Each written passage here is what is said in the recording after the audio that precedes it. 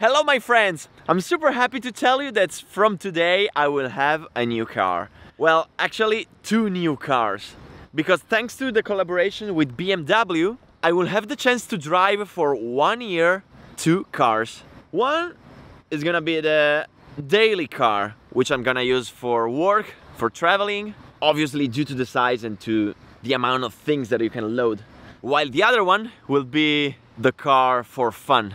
I'm talking about 2 wonderful top-class cars, and I truly can't wait to show them to you. So today I'm gonna show you the first one of them, the daily car. Ladies and gentlemen, this is the BMW M235i.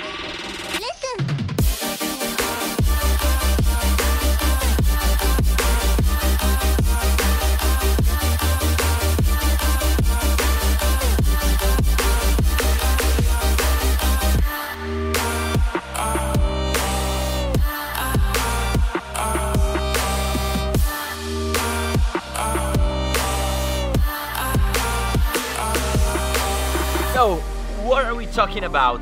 We're talking about the Gran Coupe Series 2, which is a sport coupe 4 doors. And we're talking about a sport, young, extrovert car. So, let's discover together this wonderful car. Let's talk about the first things that comes to your eyes, which is the design. The design is modern, and for BMW, the idea of modern is a usage of just a few precise lines, not continuous, because as you can see there is one here, one down here which goes up, which create a pretty cool shadow light effect. Then we have the LED lights, which have this typical angel eye design, which are stock. You can find them in every version of the car. We have the typical BMW front, which has this super cool mesh effect, which makes it look like 3-dimensional. Then you have all these kind of spoilers and small details which are designed for the airflow, which for me are also an important design element because they make the car look super racing. Then we have the rear, which is very aggressive. 2 exhausts, the air ducts here for the brakes, and you have this black line which connects the lights. This is not a light, it is just a design element. And obviously, we couldn't miss the rear spoiler, which is not just for design, but it's also meant for the aerodynamics. Another super cool thing about the design, which I love really, not only on cars, but also on lifestyle. For example, when you see a girl going out with the shoes that match the color of the bag, well, this is the same here, because you have this wonderful gray, which contours the grid, which is the same gray that you have here in this brakes airflow intake and in the mirrors. So let's talk about the technical features. Exactly like the Series 1, which has different version and different engines, you also have different kinds of transmissions, because you have the front wheel drive and the 4-wheel drive. This one, the M235i, which is the top class, is 4-wheel drive with a 2000cc turbo engine, which gives you 225 kilowatts or 305 horsepower and 450 Newton meters of maximum torque, which allows you to go from 0 to 100 kilometers an hour in 4.9 seconds. Okay, now that we've seen how the car looks from the outside, let's see the inside. And one super cool thing that I want to show you is the way that you open the car. Because you either use the key, which I actually don't use, because you just put it in the pocket, and when you get close to the car, you can open the car. And look at this, how do you close the car? You just close the door and simply touch here with the finger and the car closes. Obviously, you need to have the key in the pocket. And another super cool way to open the car is with the smartphone. You can install an app, configure it to match it with the car and open the car with the smartphone. And that's something that I love because you just need to bring the key with you and you can forget about the key. You don't use it, you just need to keep it. So, now the first thing that I need to do is to turn on the car, to turn on the AC. Oh my god, it's July, I'm recording this video at noon in Milano. You can't imagine how hot it is. Come on. Let's do something clever. Considering that there is some shadow, let's go under the shadow. Voila! So how is this car inside? The first thing you see are the seats, which are amazing. I'm talking about the M Sport seats, and they are super comfortable, I mean, you fit perfectly in them, which are controllable by the switches on the side, and you can move them electronically, and they are super cool. Then the cool thing that you immediately see are the displays. Then if you get in the car at night, the first thing you see, apart from the displays, is the lighting system, which is completely customizable in colors, intensity, and all that stuff. Then of course you see the displays. In the standard version you have the 8.8 inches central display, while you have the analogic and digital dashboard. While in this version, which is the top class, you have the BMW Live Cockpit Professional, which is the completely digital dashboard and the 10.25 inches central display, which has an enormous amount of functionalities. You have the navigator, which has an integrated SIM card connected to the internet, so you don't need to use the smartphone to connect it to the internet, but it's already connected. It has installed Apple CarPlay, Android Auto, and one super cool thing that it has, I'm gonna say it in Italian because it's configured in Italian. Ciao BMW! Ciao, come posso essere utile? Naviga verso aeroporto Linate. Ho trovato più destinazioni. 1. D'accordo, la nostra prossima destinazione è Milano Che Linate. figata! E poi puoi dirgli tantissime cose. Spegni aria condizionata. Ho disattivato il climatizzatore. Ciao BMW! Ciao BMW! Ciao BMW! Spegni la macchina. Accendi aria condizionata. Ho attivato il climatizzatore. And one super cool thing is that you can assign a custom name that you want. So instead of saying Ciao BMW, you can say Ciao Jessica, Ciao Jennifer, Ciao Francesca, Ciao Superbike, Ciao Squirrel. You can call it whatever you want. And that's amazing. Another super cool thing is this. You have the roof, which is not just panoramic, but it can also be opened. And this is a super cool thing for summer. Another super cool thing that I love is that the display is touch, which is very, very, very useful, because it's much easier to touch instead of using the mouse, which is here, that you can use to control all the functionalities. Here you have all the switches to control the air conditioning, the radio. You have this lever to control the gears, or reverse, or neutral, or park, and then these 3 switches to choose the driving mode. On the steering wheel then you have all the controls to set the cruise control, the speed, the distancing from the other cars, or the radio, the phone calls, and all that stuff. The audio system is from Harman Kardon, which is amazing, really. The quality is top. The driving position is very comfortable. One thing that I love is that you can rest your arms while driving. And for me, that I'm used to do very long trips, this is fundamental. Also, the passenger position is amazing. You have a super long space for the legs. You can rest your arms as well. Really, I could sleep for all the trip if I was the passenger.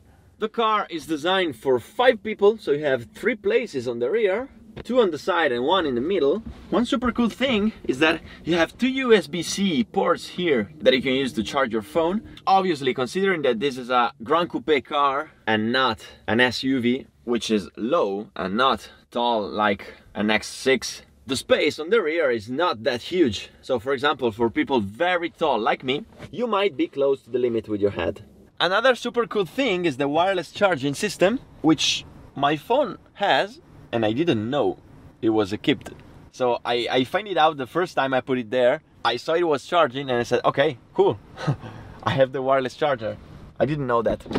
Now, if you've seen any car reviews from my Italian channel, you know that I always do the trunk test to see how big the trunk is, which consists in me going inside to see if I fit.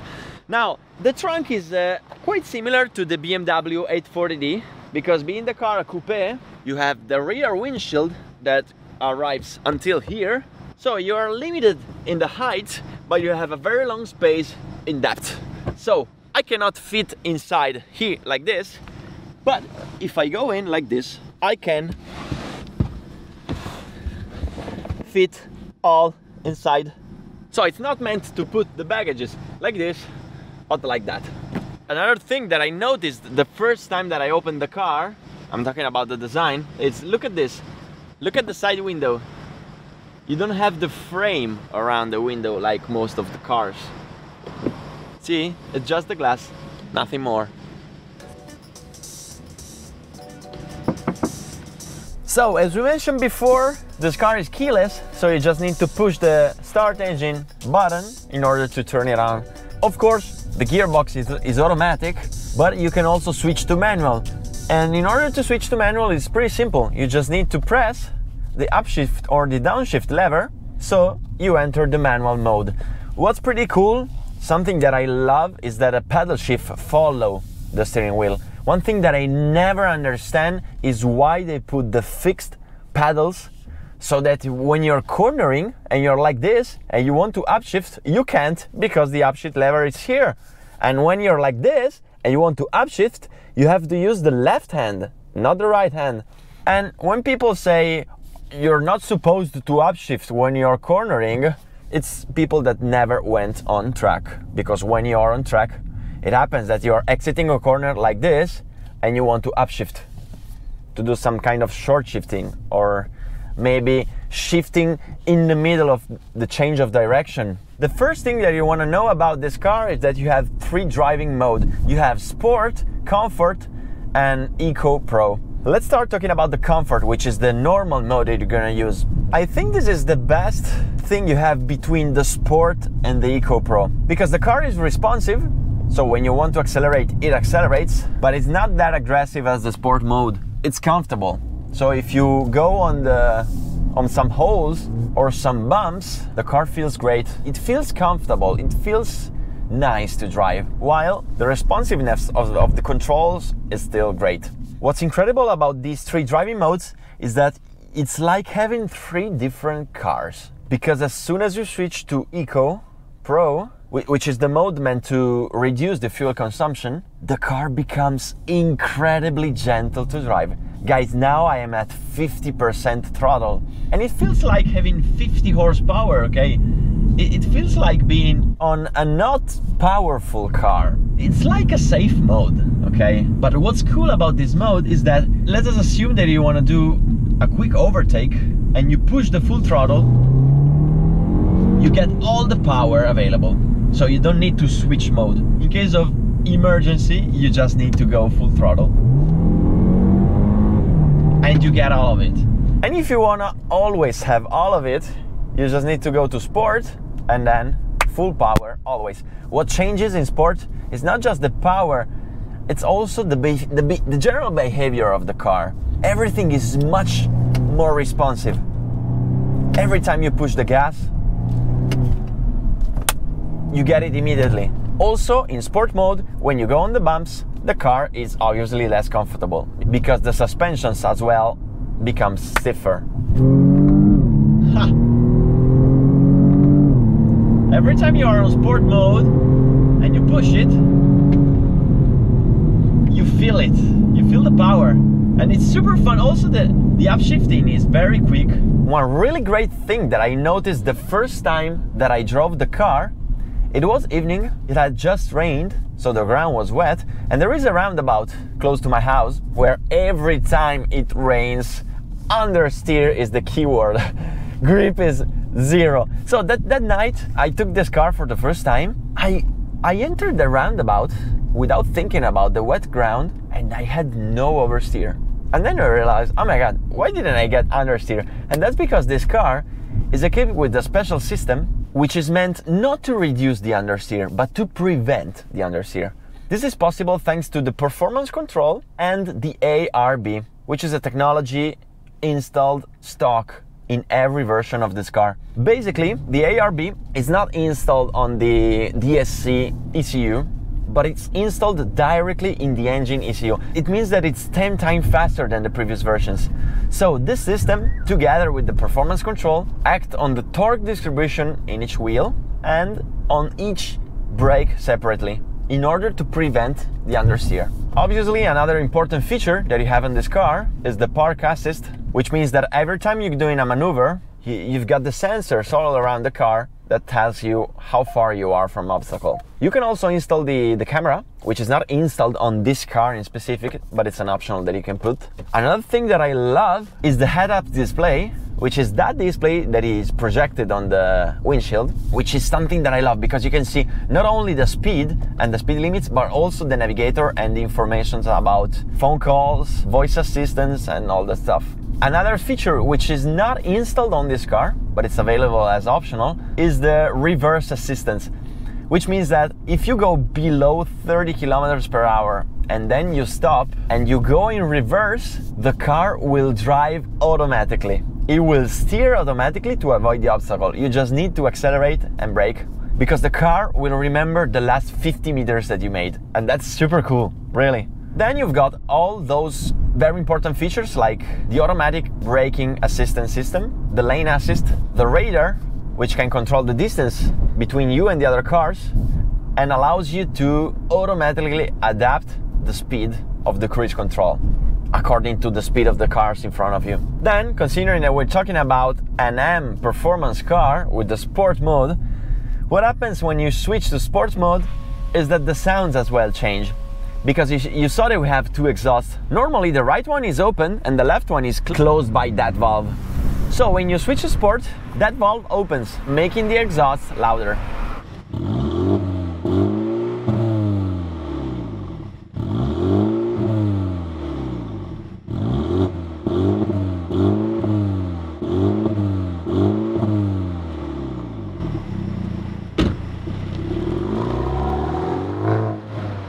That car is truly amazing. Talking about the price, here in Italy, the standard version starts from 34,000 euros, while the M235i starts from 53,500 euros.